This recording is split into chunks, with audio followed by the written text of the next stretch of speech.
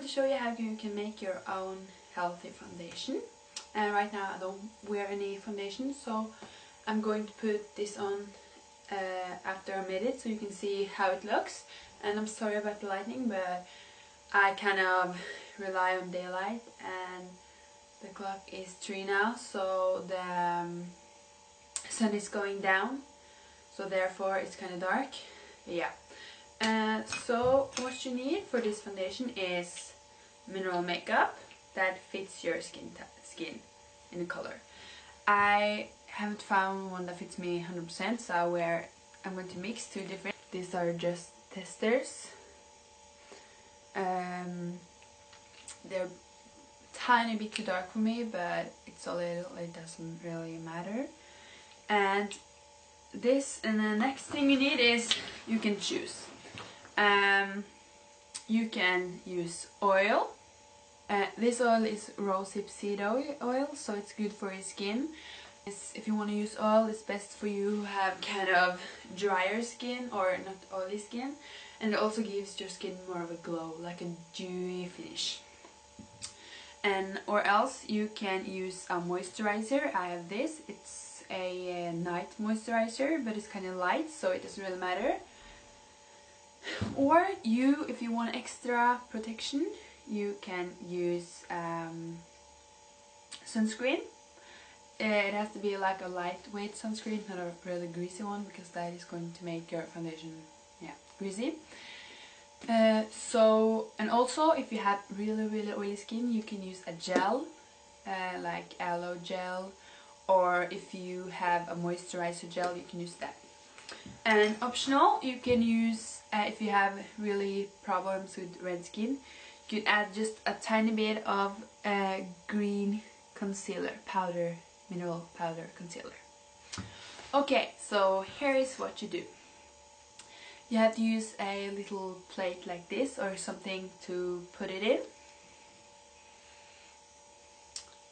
And you take your foundation and you put it in here. Okay, so this is how much I'm going to use, and this is going to be our light coverage foundation. If you use more, the more mineral foundation you use, it's going to be more heavy coverage. And then also if you want to make a tinted moisturizer, you can use like 2/3 of it. And if you want to make heavy coverage, you can use about 3 times as much. And it's going to be really heavy coverage, and you have to be really careful to mix it up. And next we're going to put in our optional thing. I'm going to use a bit moisturizer and a bit sunscreen, because I want extra protection, even though I have already sunscreen on my skin. Okay, you can see how much I'm going to use.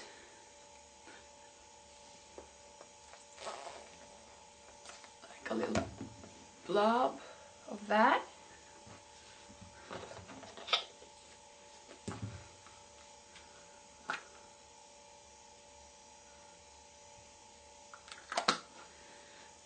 And just a very little tiny bit of moisturizer, you can see there. Yeah, really tiny, just to make it a bit more not so greasy that sunscreen is. So then I'm just going to take my finger and mix this together. Like, this is really small. If you want to make a bigger portion, of course you can do that. Like this. Now, so this cut real thin is almost like a tinted moisturizer, but yeah, you can see.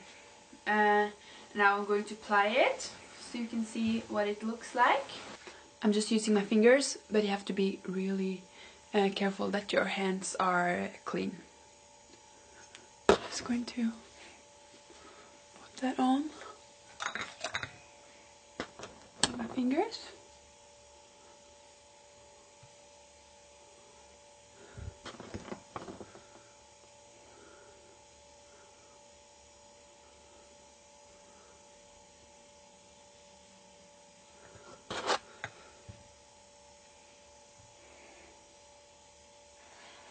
This one is almost like a tinted moisturizer, I would say, because it's so lightweight, but yeah.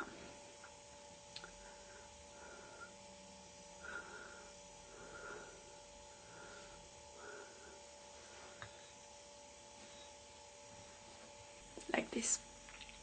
I can have it all over my face now.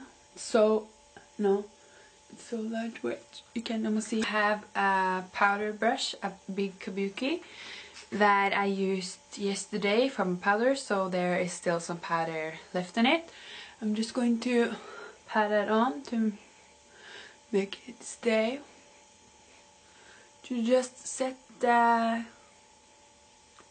foundation.